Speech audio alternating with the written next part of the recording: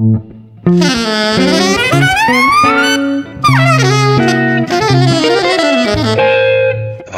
Jazz.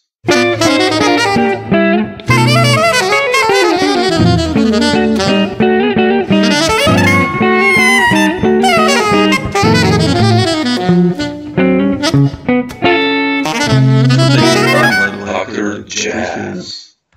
Like, I spoke with so many guys who play with you, well, and one woman, and Ingrid, and I was like, man, we gotta talk, because, you know, it's like everyone keeps mentioning your name, like Mike Formanek and Berne and all these guys, and it's just, I was like, wow, okay, gotta connect the dots now. Oh, by the way, I spoke to John Hebert last week, and he said I should say like some doozy or what. That's a joke I have with his 9-year-old kid. Okay, yeah. He was like, I said to him, like, yeah, I'm speaking to Mary next week, and he was like, oh man. That's cool. Yeah, I just talked to him yesterday, actually. Oh really? Oh yeah. Yeah, he's a fun guy. I love John. So, but anyway, I'd like to start, you know, just ask you about one thing first, which is like your connection to guitar players, musical connection, and I listened like to this Miles Okazaki duo you guys did in Jazz Fest Sarajevo, and it's so cool because, you know, it's again a different vibe you guys make. But I wanted to ask you this: like, how do you because it was a free impro? How do you jump into a free impro concert or thing as a musician? Like, do you tell yourself what to do? I mean, I spoke with Tom Rainey about that, and I played with Tom, and, you know, Tom can do like one cymbal for 2 minutes, and he stands behind it, and I want to see, how do you do that, or you approach that, the free improvisation kind of? I mean, I think actually the Tom Rainey's trio that I play in with Ingrid, which is all improvised, is a good example, I think, of how I like to approach it, which is kind of thinking compositionally, challenging yourself to create structures in the moment. And Tom is really good at that. Just having the confidence to stick with an idea and develop something, but also being open to it going off the rails at any moment. So that's been really cool working with that group, because sometimes we'll actually create something that feels like, oh, it could have been a melody that was written or something, or even go into some kind of vampy thing or something that we created in the moment. I do like to create structure and think structurally a lot of the time. And with Miles, it was interesting because we'd never played duo before. We played together a bunch in my quartet, mostly playing John Zorn's music. But we didn't, you know, discuss anything. We just decided to improvise and see what happened. And it almost felt similar. Like we created these little, almost vignettes, you know, they were probably like 4 or 5 minute songs. And just, that's the other challenge too, is when you're doing that, to have them all be different. So it's not like you're doing the same piece every time, or trying to create some kind of variety in space. And you know, some days you're more successful at it than others. I think that's the thing about free improv, which can be really beautiful, is when you're on, you feel really on. And as you know, I'm sure. And then some days you just, you know, it's like you're taking risks, and some days you might fall on your face a little bit, but that's okay. But I mean, do you, as a guitarist, like, you know, do you think about what you will do, or you just, like, in a sense of like, okay, I will now begin with a staccato whatever line, or, you know, or how do you get an idea how to start? I mean, I'm really curious. I mean, I usually feel, if I think, okay, I'm going to start this way and I'm going to do this thing, to me, that's often, it ends up not being successful. If I think about it too much in advance. So I really try to not think about it until the moment that I'm going to do it. And again, there's always varying degrees of success with this stuff, but I feel like if I can turn off the more intellectual part of my brain as much as possible and just go intuitively, I usually feel like I have the best result. And I think to me, I mean, that's kind of how I think about music anyway. To me, it's really more of an emotional, intuitive type of thing than an intellectual thing. So trying to turn that part of your brain off. I mean, we can't do it entirely. But it usually helps me to not be thinking about. And there's also, your focus is different on different days. Yeah, definitely. And who you play with, I guess, of course. I mean, sure. Definitely. Yeah. No, it's funny because, what you said, like, I also feel the same. If I think about what I'm going to play, it usually sucks. So it's like, like I'll start with minor seconds or something. Then it's like, yikes, okay. Then sometimes your brain will start telling you, this sucks. Yeah, that's the worst. I had so many bad gigs like that. Seriously. Like I remember what we did one tour 2 years ago with Tony Malaby, and he's like, for me, the genius, like the master improviser. He's such a beautiful improviser. Yeah, and he can just go anywhere, and it was just like watching him. I was like, man, you can do this like every night, just flow. And sometimes I was just like struggling, like so much to learn still. But in this improvised area, I listen to many records these days with you on that I have, and one of that I really like. I'm a huge Joe Morris fan, and the Traversing Orbits that you guys did, I think it was 2 years ago, right? Or 3 now? No, 3. Joe for me is like, I did this interview with him, and I told him like, one of the greatest guitar records for me is the solo record he did, the solo guitar. Oh yeah. It's like up there with Virtuoso of Joe Pass or many others. But how important was Joe for you in your guitar or musical development?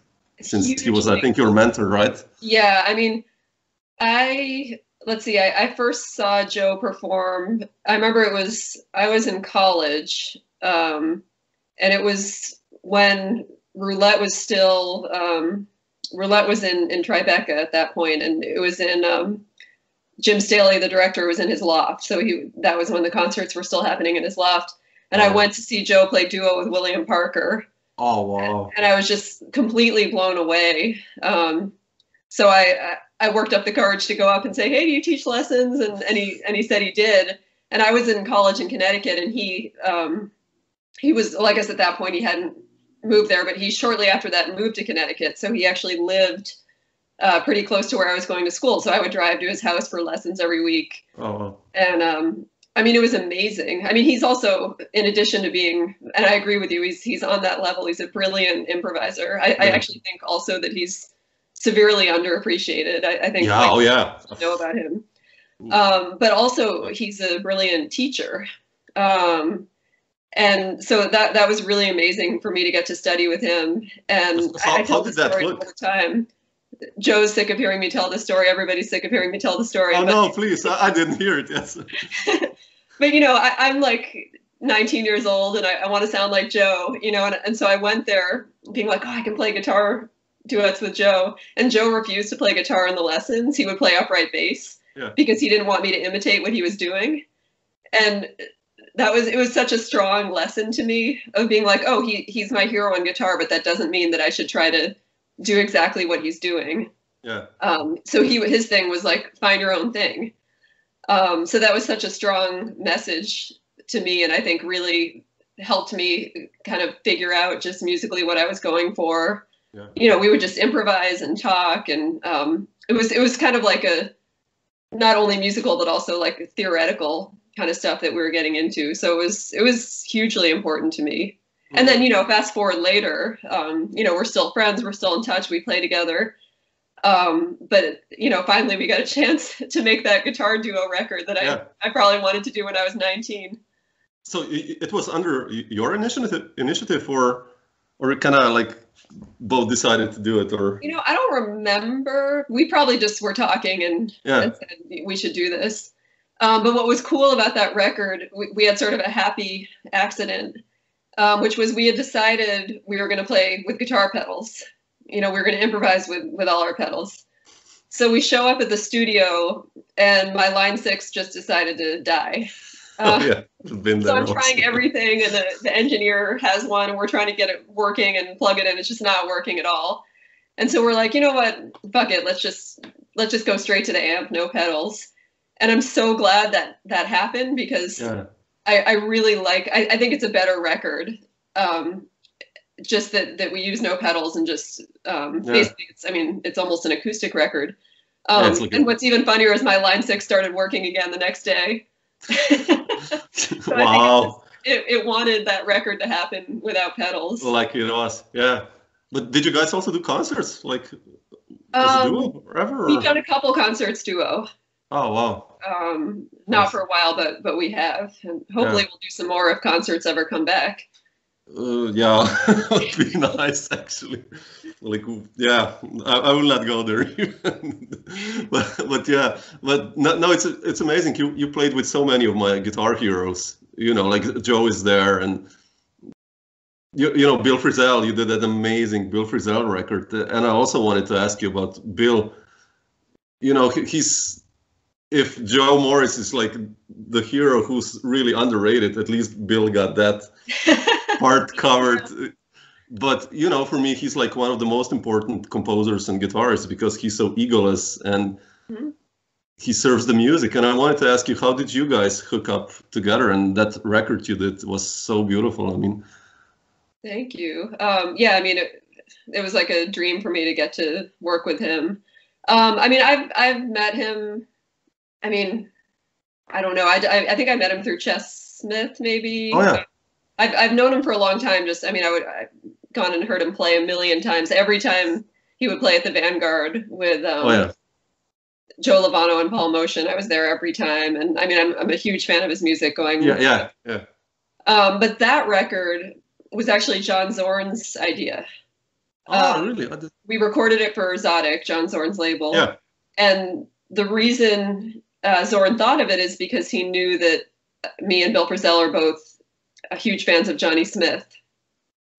So he wanted us to do a tribute record to Johnny Smith. Which was amazing because again, talk about underappreciated guitar players. I also feel like it's interesting to me, and I was in this category for many years. I didn't discover Johnny Smith until, probably 15 years ago. Yeah, but it's amazing to me how many guitar players don't know about Johnny Smith. So it was cool to get the chance to do a tribute to Johnny Smith and to get to collaborate with Bill, which was also a dream. Yeah, but did you I mean, how did you decide for the repertoire and all that? You know, he's for me up there. I listened just today to his records. You know, that I don't know what's the name, but that it has Embraceable You and Misty and all that on it. Right. It's incredible what he plays there. It's just like beyond. But how did you guys decide what to play and how to do it, actually, that one? Well, we wanted to do Walk, Don't Run because that was his composition. Every Breath You Take, like of Johnny Smith. It's so good. So we wanted to do that for sure. And then I think we just chose, standards that he performed often, and I actually transcribed a few his versions of a few of them. The Nearness of You and Scarlet Ribbons and that's nice Made with the Flaxen Hair, I think. And then Bill actually studied with Johnny Smith when he was a teenager. Yeah, I've read that. Yeah, that's incredible. Amazing. He got a chance to study with Johnny Smith. So he had some handwritten charts that I think he couldn't find all of them, but he found a few of them. Wow. So we did have, most of them are standards, but we either did them in the style that Johnny played them, or they were transcriptions, or they were charts that Bill had from his days studying with Johnny. So it was really cool. And then, we tried to do our own thing with it too. And some of them became more open, had more improvising. Some of them stuck to the tunes a little more, but he's so easy to improvise with. Bill? Oh my God. Yeah. It's amazing. He's so musical and he has such big ears. And we got to do right before the pandemic, actually, we did like a, week-long tour where we got to play this stuff every night. And that was amazing. Yeah. Like I almost wish we could have recorded. I guess you always feel like this. We could have recorded the record after the tour because it opened up so much, throughout the course of sure. Are there some bootlegs or something like? going somewhere? I'd love to hear that. Not that I know of, but probably Okay. probably if you dig around, you could find. Yeah, I'll ask around and go in the dark web, you know, like. No, but that's fun. Cool. Yeah.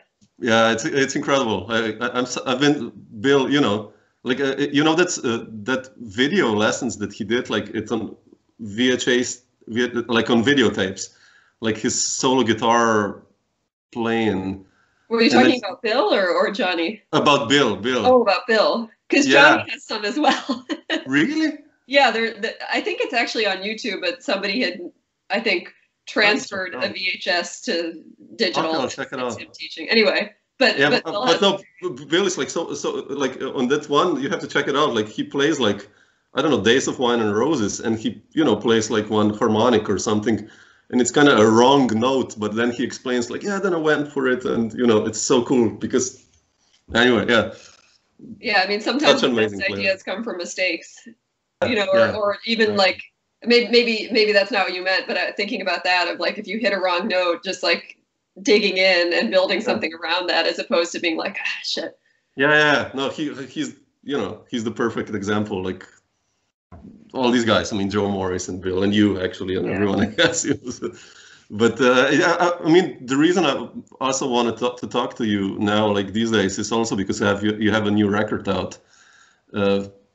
And it's incredible. First, it sounds like, to me, maybe it will be a wrong description, but to me, it sounds like early Genesis with Peter Gabriel or something. I love it. Seriously.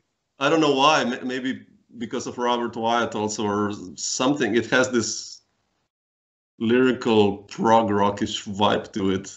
And but I wanted to ask you about this new one, Artlessly Falling. Like, how did you approach it differently than the first Code Girl?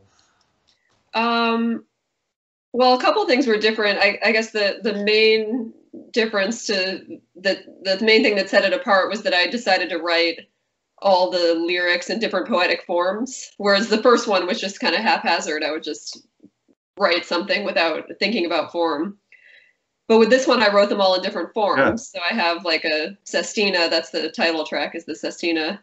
And a haibun, which is like a form that's a little bit more of an elaborate haiku. And a pantoum, all these different forms. So I kind of studied forms and then tried to write in the forms. And did you study literature or something? I mean, I studied American literature and poetry basically. So I love what you did here. But how did you start with poetry? I mean, with writing basically these lyrics. I mean, it's always something I've been interested in casually, although I never studied. I mean, I've taken literature courses and things, but I never studied it in some kind of a serious way, and I never studied poetry. But I've always liked it, so I've always experimented with it from time to time, and I've written song lyrics occasionally over the years. So I think this was sort of a challenge to myself to put some more dedicated study into it, and it was actually really cool because, when you're an artist, in my case, a guitar player, that's all you do. But if you have an outlet where you can have like a different type of creative expression, it's really fun. You feel like a kid with like a totally new, as if I was like sitting down on a drum set for the first time. Like it feels like wide open terrain, I think. Yeah. You don't have so many hang-ups. I think it's a good thing that I didn't study poetry because I didn't really have anybody telling me like, oh, that's wrong, or you can't do it this way. It felt just like, yeah, I could do whatever I want. It was very difficult. It took me way longer to write the words than it did to write the music. Did you always write the words on the music, or did you like sometimes start the other way? I always wrote the words first, because then the words inform the structure of the song. So if there's like an irregular number of syllables, or if there's a rhyme scheme or a few different stanzas, I would have then a few different sections of the song. Wow. So I kind of like, it actually made it easier to write the music because it was almost like the structure of the words then made clear the structure of the music. Yeah, makes sense. So I always do it that way. I've always written, when I have a music with words, I always write the words first. Also, because it informs the mood, because then you know what the song's about. Yeah. Interesting. Yeah. So that was the first main difference. Also, I have some new people in the band. Yeah. Adam O'Farrell, Maria Grand, and then Robert Wyatt is a special guest, who's like my hero. So that was amazing. Like from Soft Machine days already, or like everything. Yeah, I mean, his solo music. I love Soft Machine too, but his solo music, really, starting with Rock Bottom, that's one of my all-time favorite albums for sure. Let's check it out. I don't know his solo stuff at all, so. Oh man, yeah. If you like Soft Machine, you'll be into it. But it's very different too. It's his own thing. But yeah, check out Rock Bottom. That was his 1974 album. Wow. And there's tons of others that are amazing too. I think because that's the first one I heard, it carries a special. How did the collaboration happen? You just contacted him and he was up for it, or? Sort of. I mean, Robert Wyatt's one of those people, and I've noticed this over the years. People either say, "Who's that?" or they're absolutely obsessed with him. Okay. So there's a small group of people I know who are obsessed with him, and you'll notice like there was a bar venue in New York that's since closed, but the owners were always playing Robert Wyatt, so I started talking to them because every time I went into the bar, Robert Wyatt was playing, and so they knew I was a fan. And this is probably, I have no sense of time, 10, 15 years ago. And they came up to me and they said, "Oh, hey, we mail him a package every year. He loves jazz and he loves vinyl, so we mail him a bunch of records every year. Would you like to include something?" And so I said, "Yeah, great." So I sent him, I don't remember what it was, some album I had done, and I wrote him a little note. And I got a postcard back in the mail. Wow. Which is amazing. I mean, who takes the time to do that? So he actually listened to it and wrote me like a really nice note. And then that kind of started a correspondence. So, wow. I mean, pretty much everything I release, I'll mail to him in the UK. And we started emailing at a certain point. So we were in touch, not regularly, but often enough. And I thought, I really wanted to have a special guest singer on it. And it was my dream to have him, but I thought, it's probably a pipe dream, mostly because I read an interview with him. I think this was like in 2014 or something, where he said he had stopped making music. So I thought, I almost didn't even ask, because I thought, well, I don't think he's going to do it anyway. Plus I read this interview where he said he was done. But I thought, well, you know what, I'm in touch with him anyway. It can't hurt. So I just sent him an email and said, would you be interested in singing a few songs on this record? And he wrote back and said, "I'd love to." Wow. And I was genuinely shocked. Like, I really thought, he's not going to do it. But what was great is it was amazing. And he's like the nicest person in the world, and he's brilliant. And he had agreed to do it before I wrote any of the music. So then I was able to write all the music with him in mind. So writing these songs, knowing that he was going to be the one singing them, which gave me a lot of inspiration. Yeah. Just knowing that it was going to be him and trying to picture his voice on these songs. So it was really like, I always say, but it really was a dream come true. I never thought that would happen, to get a chance to work with him. It's amazing also because of the backing vocals. Yeah. Like, it's like, it adds this amazing quality. I think Maria Grant sings, right? The backing vocals. And so beautiful. Bertha, yeah. Yeah. Oh yeah, exactly. Yeah, of course. I mean, it's such a nice flow. That's what has this prog rock vibe to me. I don't know why. Yeah, for sure. Yeah, but also, like, I wanted to ask you, like, when I listen in general to your music, but also in how do you divide the sections of composed and improvised in a way? Like, I mean, you said like you like free improvising also in a composed way. So, and all of your music sounds, even if it's improvised, almost composed, if it makes sense. But I wanted to ask you, where's that border between, how do you structure a song or a composition in your head? Like, I mean, it depends on the project. Like, I would say Code Girl is the most highly structured project that I have, because I really am thinking about it like a song project. So there is a lot of improvising, but it's always within a framework. Mm-hmm. So usually it'll be pretty set, like who solos when, and it's all kind of in service to the song. And there'll be some moments where things will happen that maybe are outside of that, and definitely in the live performances, the songs are like twice as long, and people are going different places. But for the record, I wanted it to be, really more of just these are the songs, and there is improvising, but it's not. I wanted it to feel seamless. And it really depends. Like some projects, most of my projects have some composed element. But some of them are way more improvisational than others. Sure. But I think regardless, what I like is when you kind of can't tell, like where you don't have the feeling of like, now it's the composed part, now it's the improvised part, now they're back. And so what I try to do when I have both elements is to have them happen in different ways. So it's not always like a composed section and then it goes completely free and then another composed. So sometimes it might be that, sometimes there might be soloing over a form. Sometimes it might be soloing over something else which isn't exactly a form, but maybe is some figure or a vamp or something like that. Sometimes it might be just a solo instrument or a duet, or sometimes I want to leave it so that it could be anybody, and not set who is doing who is soloing at a certain point. Or maybe it's not a solo, maybe it's a collective improvisation. So just switching up the ways in which it happens, or maybe there's improvising happening simultaneously when there's a composed section. Because you see bands, like I'm thinking of Wayne Shorter's quartet, which I've seen live a couple times, and I never have any clue what's going on. Like I really don't know when they're improvising and when. Yeah, that's such a group. And to me, that's really exciting. I love that. So that's something I aspire to do too. Again, less in Code Girl because that's more of a structured thing, but to try to just have it be a little more fluid between those two concepts. But at least when I envision a composition or when I do a project, I actually write down stuff that, here I would like a duo, here I would like a solo. Do you also do that? Like that you have like then a set of 10 tunes or whatever?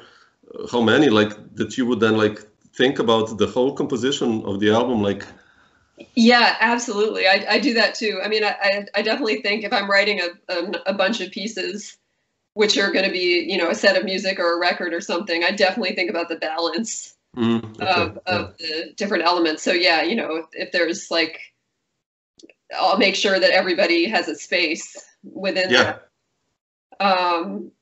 But these days I feel kind of like moving a little bit away from that, and having it more be like, let people claim their space within something that's a little bit more open. So that's kind of what I'm moving into next. But that's the thing. I like to switch it up a little bit. I might be loosening up on the structural elements a bit right now. That's just how I'm feeling now. But what's in the bin? What are you cooking right now? I mean, speaking of next, so. Well, I'm writing. I guess right now, I had written a bunch of music for a new sextet project, and then all the gigs got canceled, but I wrote all the music. So the music is done. And I've been thinking about adding some strings, so I'm writing some stuff for string quartet and maybe for both projects simultaneously and also separately. So that's still kind of in its early stages, but I've been studying some orchestration stuff and just trying to think about that, which has been a lot of fun. Yeah, I love it too, yeah. But yeah, I think this project will be a little more loosely structured, at least in the sextet part of it. Yeah, but when you mention writing music, what's your process? I mean, do you have like a daily process, daily time that you devote to composition, that you say like, okay, now I'm gonna write and compose, or it's just when it happens, or? It's more when it happens. I think some days I'm not composing at all. Some days I definitely practice guitar every day, or every day that I'm home, which has been every day this year. That's been actually amazing. Practice every day. But composing, I'll do kind of when I'm in that zone, so like right now I'm composing quite a bit because I'm thinking about this project, but when I finish that music, I might have a couple months where I don't compose at all. It just depends on what's going on. Do you have that? Do you have a very structured way that you practice and compose? I think everyone will come out of this lockdown like insanely technical players. Right? But, yeah, I'm just, like noodling on the instrument constantly. But no, like for composition, I mean, I think you also, or everyone, like you envision first the players that are going to be involved because. But I used to have, or I still do have this routine that, when I get an idea, I'll just write it down, whether it's like a 2-bar structure, and I'll put it among the huge pile of sheets. Yep. And that's then when I have the project in in my mind what I want to do, then I take those little pieces and I start working on them. And yeah, that's how I kind of approach. Although then I have this problem now. That's why I'm talking to all you guys. Like, how do you solve the compositional problems? Because sometimes I feel like I've written, so much. Everything sounds the same. I feel like I'm repeating myself. So, how to solve this? This is a question for you, actually. Yeah. How do you solve this? Like that you keep the freshness going? Because I think there's like a fine line between having a compositional voice and just straight up repeating yourself. So yeah. I mean, for me, at least, I don't know. No, I know. I think for me, one thing that's helpful is just to write for different instruments and different projects. And sometimes that'll force me into a different space because, for example, writing for voice is very different than writing for saxophone. Like I would never write the same melody for saxophone that I would for voice. So it kind of sometimes just writing for different projects pushes me into a different space. Sometimes just practicing guitar gives me some new ideas. And I actually do a similar thing to you, where if I have like a little tiny idea, I'll just jot it down and kind of save it for later. But if you do enough of those, hopefully you get one or two that you feel is a little different. Yeah. So yeah, I do a similar thing. And also just try not to worry about it too much. Like I've definitely had that where I've written something and I'll be like, wow, that's really similar to something else I wrote, but also just being like, okay, well. Yeah, it's nothing wrong with it. Yeah. I mean, but it's just like sometimes, that's why lately I love doing free improv, because at least in that area, it's like, okay, it's, it's one thing less to worry in, like not to repeating. Of course, then you're stuck with your own technical and psychological issues or whatever. But no, just like this compositional routine, that's, I guess, I think I try to listen to different music also. Yeah. Before every project, like if I always gonna listen to, I don't know, Henry Threadgill, it's gonna be like, I love it or whatever, but then everything gonna be in that vein or, so. Definitely. I think listening is key, just checking out as much stuff as possible. You do that as well? Like that you listen to music all the time and search for ideas, or? Yeah, I mean, actually this year, I have more music on around the house this year than ever. Mostly because my neighbors are really loud, so I'm trying to drown out the sounds. So just like have music on constantly. And so that was the initial reason why. But then once I started having it on all the time, I was like, this is great, just listening to whatever. What did you listen to? Like, let's say that's some 5 artists that you could highlight that like were really like, wow. I mean, it changes. I mean, sometimes like today I actually had on Coltrane today and Dolby. And then yesterday I was listening to Caroline Shaw's string quartet, the Orange, that album, Orange with the Ataka Quartet. Really? I love that album. What else have I had on? Those were the last. I was listening to Sam Cooke. Sometimes I'll check out like just new stuff, current stuff that's coming out. I was listening to Jessica Pavone's string album. Just really anything. I have a big stack of stuff, vinyl and CDs, and just kind of choosing from that. Nate Woolley's new album I was just listening to. But Coltrane is endless, right? I listened to Vanguard, those recordings with Dolphy also yesterday. Oh, actually. Wow. Yeah, and it's just go back to that. Yeah, and it's so fresh, and I'm just like, damn, I have to play like this. I want to improvise like this, and it always blows my mind how good he was. Like, or the music has so much power. It's ridiculous, incredible.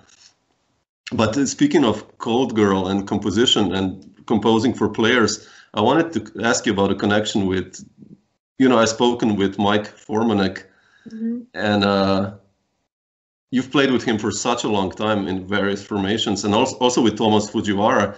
I see you have like these two rhythm sections, and the other is like John Hebert and Chess Smith in a way, which I love both of them. But when did you hook up with Mike and Thomas? And I think you have like this, especially in Thumbscrew, this amazing chemistry going on. And speaking of Thumbscrew, when did that happen? Actually, that band. I love it. So let's see. Well, Toma, I've been playing with for much longer. I met him in, I think, 2004, playing with Martina Roberts, and then playing a bunch with Taylor Hobynum. Yeah.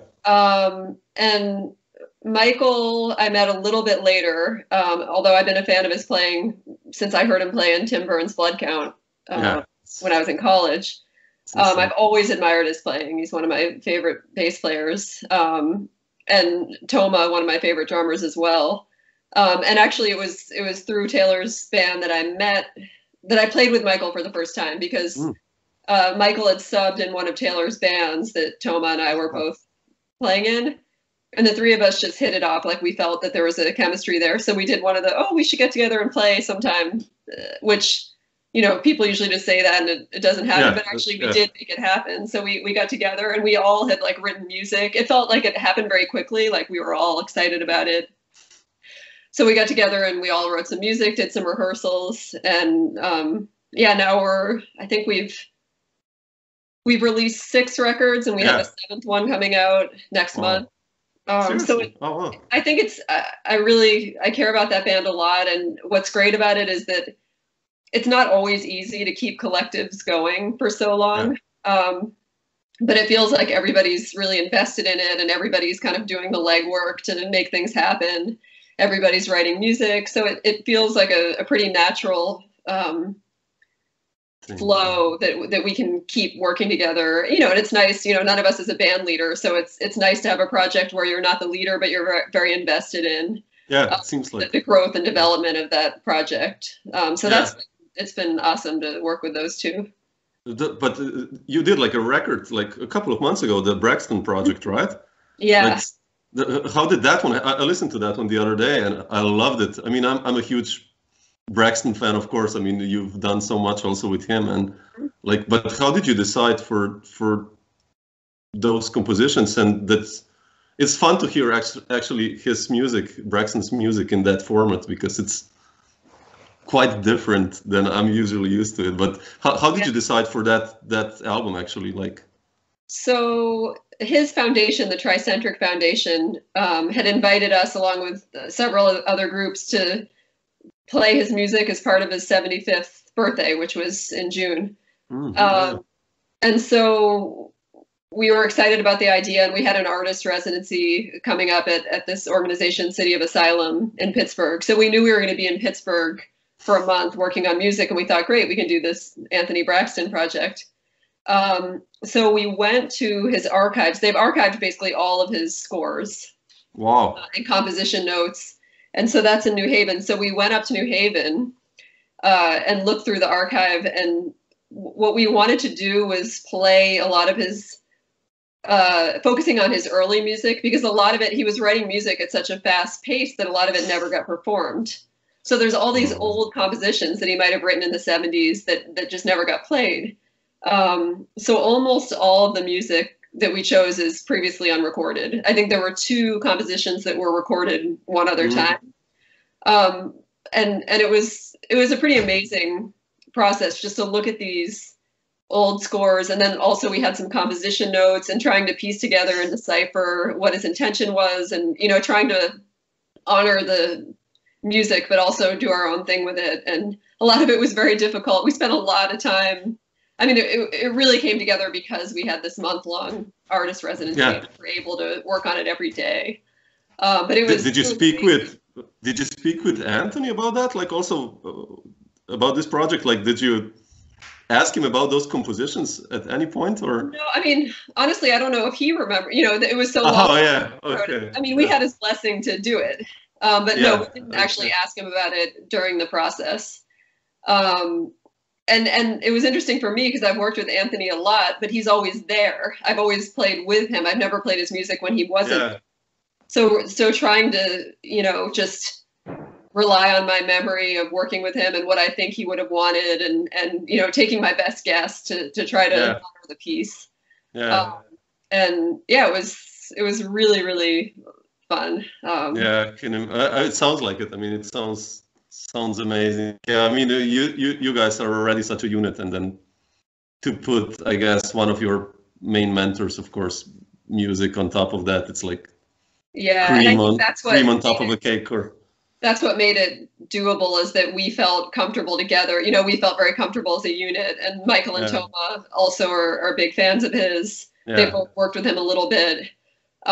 So we were able to dive into it, you know, like you said, already as a unit, already having played together a lot. And I think it pushed us into some new spaces.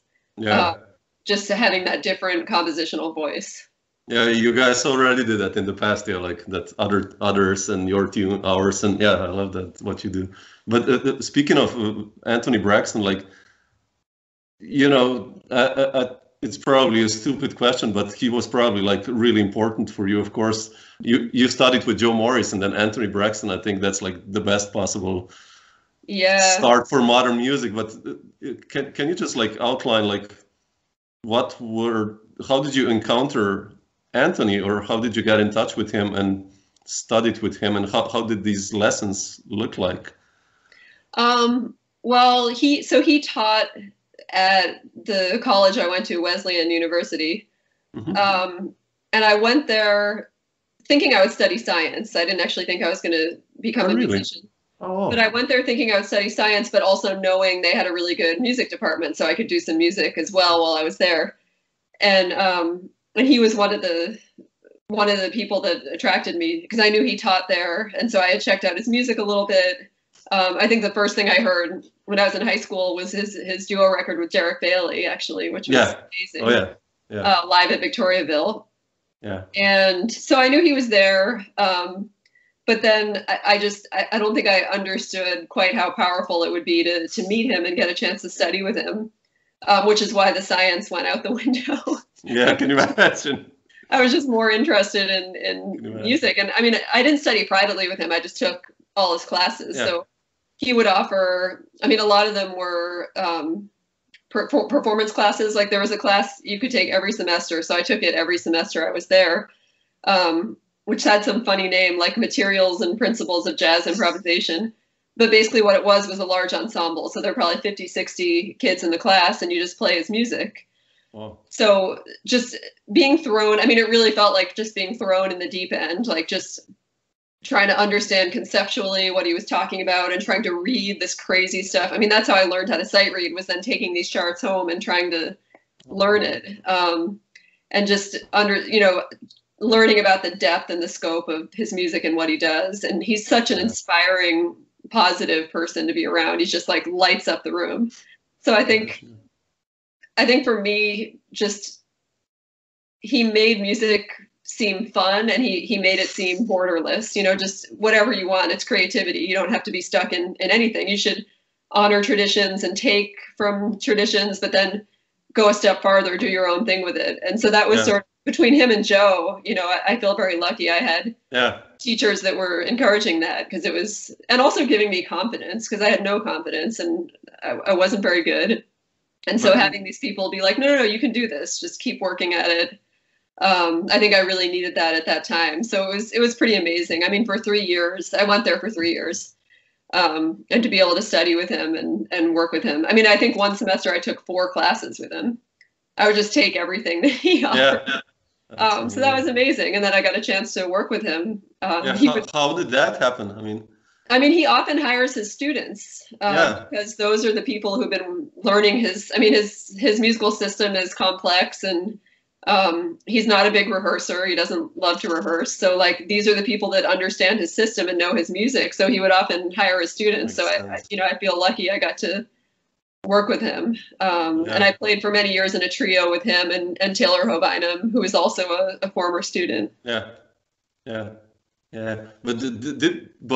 speaking of Anthony, I mean, like, or even Joe, like, when did your compositional like part start to develop? Like already, like when you were studying at Wesleyan, like, or how much did, like, let's say, Anthony inspire you to compose music? I mean, he definitely inspired me a lot. I mean, I was writing, I've probably been composing since I was in high school, you know, just kind of simple, almost more like real booky tunes. And then a lot of what I was doing in college was playing other people's music. So playing Anthony's music or even transcribing, you know, I would do a lot of transcribing. Or I remember I was really into John Zorn's Masada at that time. So I had a band, we would transcribe a couple of those tunes and play those. I did that. You know, play some standards and freely improvise. And then we had some original compositions that we'd play. So it was a lot of different stuff. I think at that point I was just trying to take in as much as I could. And I started composing more after college when I moved to New York. You know, I had a duo project with Jessica Pavone, the violist, that we still have. We just, there's no gigs. But, you know, starting to write for that. I think that I started small. I started writing for duos and trios, small groups, and then, but I didn't actually release a record as a leader until I was like 28 or something. That was Dragon's Cat. Yeah, exactly. Then I Yeah. started expanding, getting more interested in large scale composition. Yeah. Even though Anthony all along, Anthony was encouraging that from the beginning. You know, he always tells all his students, you got to write for large orchestra and this and that. So I had that in my head, like, oh, you should do that. You're getting there. You started with a trio, then it's like, you know, like, I think in 3 years it's going to be like the, I don't know, 19-piece orchestra thing with horns or what. I mean, I have gradually been getting more into that type of thing. Yeah. Just that makes sense. Having a bigger palette to write for. But you mentioned New York when you moved to New York. When was that? It was like the 2005 or earlier? 2002. So it was the day I graduated. I moved to New York the next day. So that was May 2002. Oh, how was that like for you? I spent a year here because, I mean, I've always loved New York. And I went to the New School for a year. I took a year off from Wesleyan and I went to the New School for a year. So I lived in New York also in 2000 when I was going to school there. And then I moved back in 2000. Yeah. And I've been here ever since. Same neighborhood. Yeah, that's so cool. But when you went to New York, how was it like for you in the beginning to make the connections? Did you already know many people or how did that begin? I actually did. When I moved back, I knew a lot of people because I knew people from the New School from when I had gone to school there. Yeah. And I think just about everybody from Wesleyan ended up moving to New York. You know, the school's 2 hours from New York. So I knew a lot of people already. And then I met Jessica Pavone probably a few days after I moved here. She was my neighbor and we had mutual friends. So like I met her and I think I did feel like I already knew quite a few people. I was playing with Mike Pride, the drummer, who also I met through the New School, and Trevor Dunn, bass player. Yeah. So I did feel like I knew people already, and I was just so into going to concerts every night, and I was working full time in an office. It was like a very busy few years, just trying to make a living and do everything. Yeah, that's incredible. Yeah, I love always these stories of, you know, coming to the city and like how it felt, how it feels like. You know, I've spoken to so many musicians like who are already like in their 60s or 70s, like, you know, Mark Elias and all these guys and Tim Berne, and then you hear, you know, how it was in New York in 1981 or something, and I'm always like, wow, you know. Yeah. Like, you hear all these incredible encounters that happened and all that. I love that stuff. Yeah, I mean, it's changed so much, and I think the history of the city is pretty amazing, and just all the different clubs that have come and gone, and it's changing again now. I mean, we don't know what it's going to look like next year, you know. Yeah, definitely. Yeah, it's a bizarre one, but Well, I think you'll be okay. We'll manage. Jazz always survives in a way. But we're talking about your study years. We're talking about your study years, and I wanted to ask you, like, to go even back. We mentioned before Johnny Smith, but you know, when I listen to you play, you have this kind of like this clear guitar sound with some effects. Well, the pitch and you know the tremolos and all that, some distortion even, but like. Who were like your main influences for guitar playing? Probably Joe Morris we mentioned, but like, what did you listen to when you were a teenager? Actually, well, Jimi Hendrix was the first. That was the first guitarist I really loved. Well, you know who I was really into in high school? Actually, was the Allman Brothers. I was super into the Allman Brothers. The Beatles, and I was into a lot of grunge, like. Nirvana and the Smashing Pumpkins. Alice in Chains is one of my favorite bands. So, and then Wes Montgomery was the first jazz guitar player I really fell in love with probably in high school. But I don't know. I mean, I actually didn't, aside from those bands, when I was listening to jazz, I wasn't really listening to a lot of guitarists early on. I kind of came more around to jazz guitar later. Although Jim Hall was another one. I love Jim Hall. Yeah. But I was listening to Miles Davis, John Coltrane, Thelonious Monk, and Mingus, and Dolphy, and Ornette. So it was, for me, it was a lot more horn players that I was taking influence from. But is there like a jazz record that you still go back to, that you would say like it's like one of your like turnaround records that kind of set in your mind like, wow, I really want to learn how to do that? Or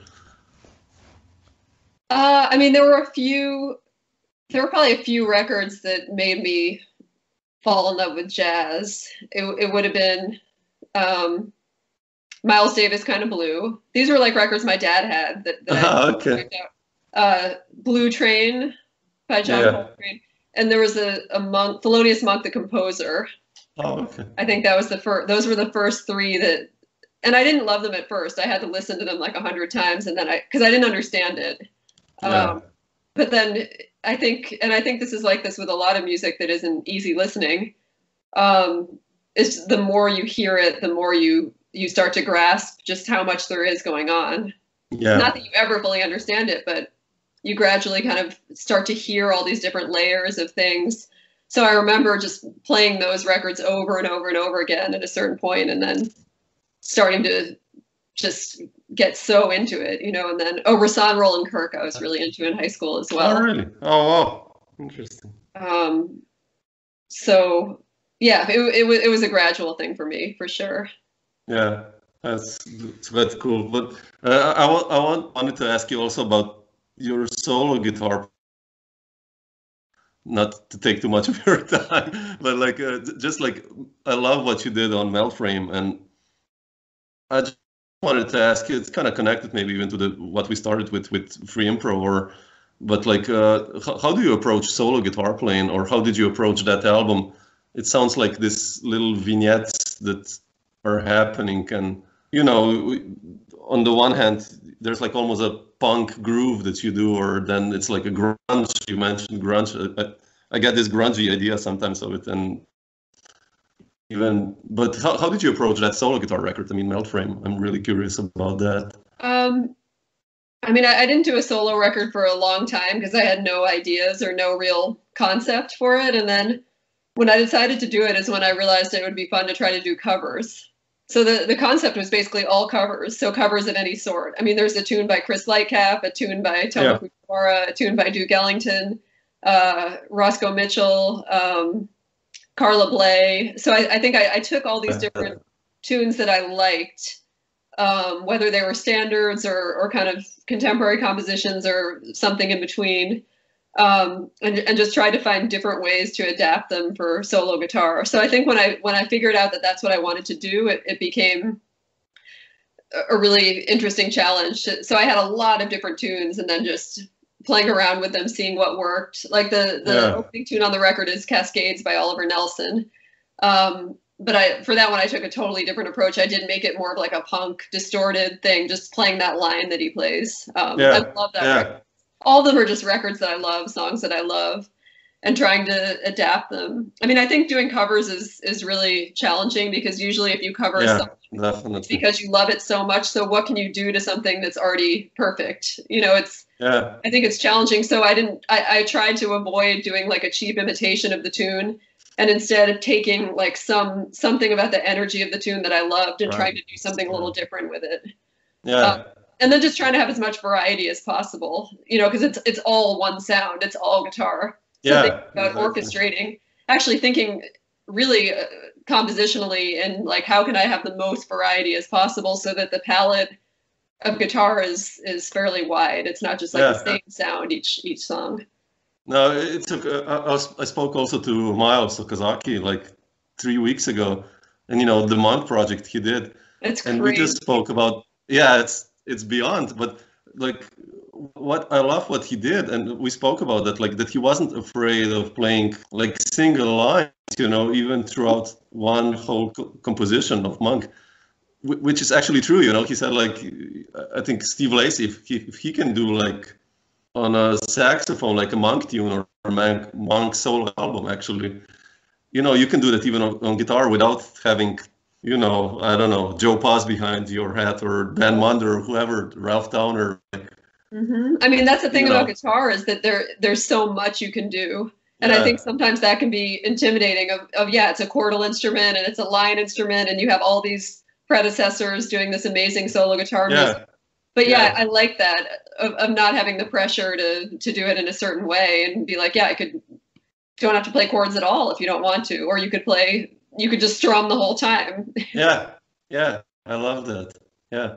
But speaking of sound, like, I just wanted to ask you also this, like, were you aware of your sound already from the beginning? Like when you started, like that, I have to work on my sound in a sense, because you have like which is really heavy, I think nowadays, especially in the guitar world, I guess. You know, there are so many guitarists, I don't know, Kurt Rosenwinkel came out, everyone sounded like this delay kind of soundish, you know, guitar, but there aren't many guitarists who are really recognizable as you. And I wanted to ask you, like, how did you start working on your guitar sound? Like, were you aware of that when you started already, or? I mean, I think that for me that goes back to Joe Morris and Braxton, who are encouraging me to try to do that. So I've always tried to do that. I still try to do that, of just develop something that feels personal or that feels unique to you, you know, without any pressure, but just trying to, and a lot of what I've done over the years is try to write my own exercises on guitar. So I can try to, you know, further ideas that I've come up with myself. I found that to be the best way to develop ideas is just... what are they? Share, please. I mean, they're not even specific. It's not like I have a book of them. It's more just like if I play something that I like, to try to stop and be like, oh, that was cool, and then try to turn it into some kind of an exercise. So I'll do a lot of things with metronomes, like repeating something over and over. Or maybe it's some like simple concept, but maybe it's like hitting open strings in the middle of a line and turning that into some kind of an exercise. Because I like doing that when I play. So just trying to take the time to think about what you play that you feel is personal or that you like. And it doesn't have to be some complicated thing. It could be a very simple idea. But just trying to take the time to really focus and develop that. I always find depth is the way to go, you know, taking forever to really work on something until it's a part of your sound rather than skimming over a lot of stuff. I learned that after many years of not doing that I'd rather really focus when I'm practicing. And you know, for me, that's the best way to do it. Yeah, definitely. Okay, just one last question, Mary. So that it's like you've done so much work. It's so, you know, it's so hard to follow what you've done already in the last year. Like some records that I thought are new are basically really old in your discography already. But I just wanted to ask you, being a band leader, do you like being a band leader, and do you approach being a band leader or versus a collaborator or a side woman? How would you put these two on the scale? I mean, I like it all. I think I like doing a combination of things. I'm not sure I'd ever want to only lead bands. Although I am trying to kind of cut down what I do and do a little bit less, so I can focus a little bit more on that. Yeah. But I really like being a side woman as well, because I like to be able to learn from other, you draw inspiration from the music of your peers. I'm influenced by all of my peers and all the people I work with. So for me, it's nice to have a combination, because also band leading is exhausting. It's a lot more work, a lot more responsibility. So I think having some kind of balance for me is important, because I really do enjoy all of it. And for band leading, I try to do a really good job. And what I try to do is think about the other band leaders I've worked with, and what did I like and what did I not like, and how they approached it. And, over the years, through trial and error, trying to get better at it, and trying to do it in a way that you feel is, treating the musicians in your band with, respect, and giving them freedom, and making the experience fun, and, just really trying to have a good time being on the road. Yeah, that's really important too. Do you remember your first band leading experience? Like, how was that? Like, when you called, I don't know, like Chess Smith and John Hebert, and like, okay, guys, here's the music. And... Oh, I was so stressed out. I mean, it's a little bit easier for me now, because I've had years of experience doing definitely. It, but it's like, that first one, it's like everything's on you, or that's how you feel. It's like, oh, the flight's canceled. What are you going to do? And having to kind of deal with everything's going wrong. Every day something goes wrong, so having to kind of, if you don't have a tour manager or something, having to troubleshoot all these things and make sure, and now when it still happens now, but I'm just a little bit more equipped to deal with it, I think. Your skin gets a little bit more thicker, I guess. Yeah, exactly. Yeah, it's heavy. I remember we did this one tour with Hebert and Gerald Cleaver and Don, and we played in Belgium, and they put us in a really shitty hotel, like, and the guys were like, checked, like, no, we're not doing that. And you're younger, then I was like, oh man, what do I do now? And then these things happen, and it's like, okay, focus, work now. It's funny. It's tough. I mean, I've had those too, where I think I wouldn't have known how to deal with that when I was in my 20s, but this is unacceptable. I mean, I've had that too, ones with like cockroaches all over the floor, and it's like, no, No, it's always something, never a dull moment. Yeah, definitely not.